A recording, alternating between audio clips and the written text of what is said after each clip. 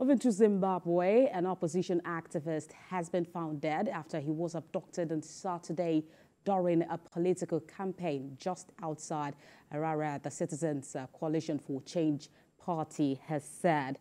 It was the second abduction in weeks of an opposition party member. Masaya was reportedly bundled into a vehicle by a known man while campaigning for the CCC's candidate ahead of by-elections on the 9th of December. The CCC spokesperson has told newsmen that Mr. Masaya was tortured and dumped on the outskirts of the town. His body was later moved to a mortuary at the hospital about 3 miles from central Harare, where it was identified by members who had been searching for him.